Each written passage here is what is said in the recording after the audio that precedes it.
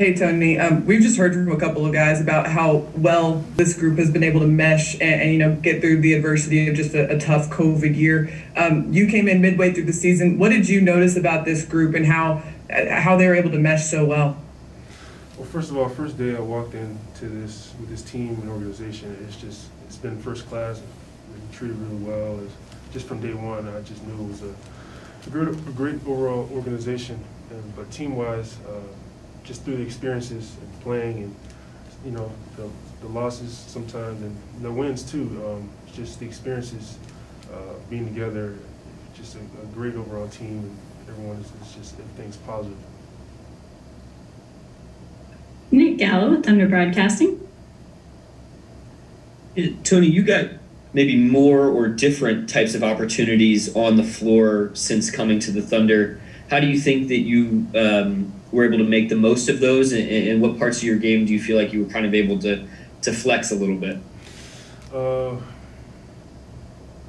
Getting an opportunity to play is always good.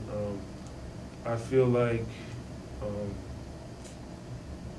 some things that I got a chance to show a little bit is just a little bit of my ball handling and passing ability, just a little bit more. Just through the system here, just catching the ball, kind of the top of key elbow, making a decision with the ball, handoff, center screen, things like that. So it felt good. I like just having the ball in my hands and making a decision with it. Yeah, so it's been good. Joe Masato with the Oklahoman. Yeah, Tony, you're set to be a restricted free agent. Just wanted to get your thoughts on, this offseason and, potentially being back with the Thunder if that's an option.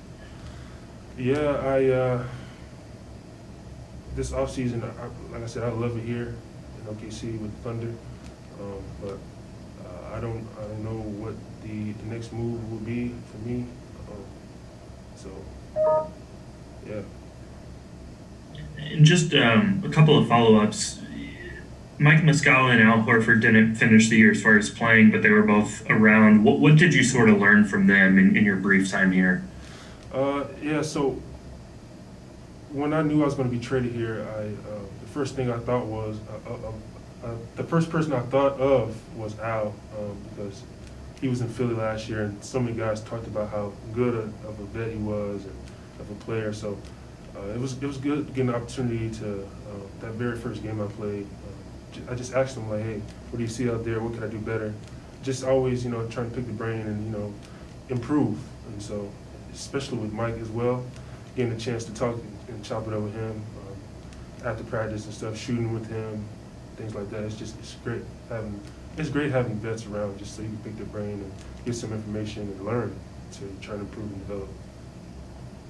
And then you played for, obviously a veteran coach in Doc in Philly, then came here, first-year coach in Mark.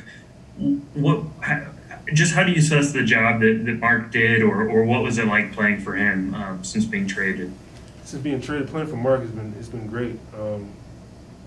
First day meeting with him, it was great. Just the chemistry of meeting him and talking to him and just him being a coach overall is and I know it's his first year being a head coach, and we chatted it up a lot. We chopped it up as soon as I got here, and it was actually just surprising that, like, when we chopped it up, he knew a lot about me. He knew a lot about me as a player, and it brings confidence in me, So it was positive. It was good. Back to Nick Gallo.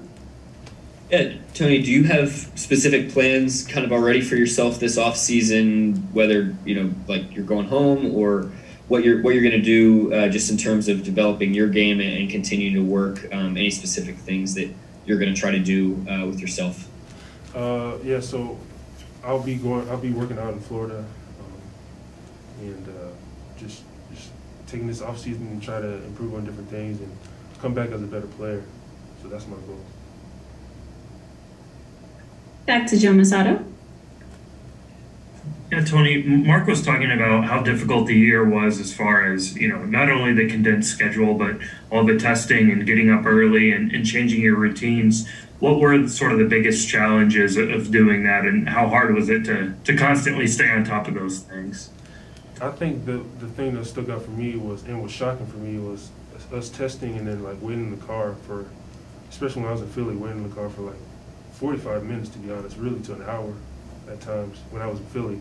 But that was shocking to me, and it was unusual, but you know, the more we do things, you know, it becomes normal. So the more and more we did it, it's just like you don't even think about it anymore. So it was the normal. So, but yeah, that was something that was very different. Mark was saying how, you know, sometimes like food would be brought out to you guys as you were waiting. Just like, what did you sort of do to pass that time? And it's like, I don't know, paint the picture for me. Is everyone like outside the facility, like waiting to go in, or what does that sort of look like? I mean, the food being brought to us, that wasn't I wouldn't say that was a negative.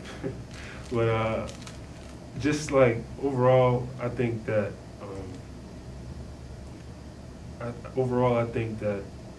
you know, this was a pandemic. Like, this is something unusual for all of us, but like we still have a job to do, and I just feel like, yeah, that was the most difficult part, was just the testing and waiting in the car. Thanks. Yes, sir.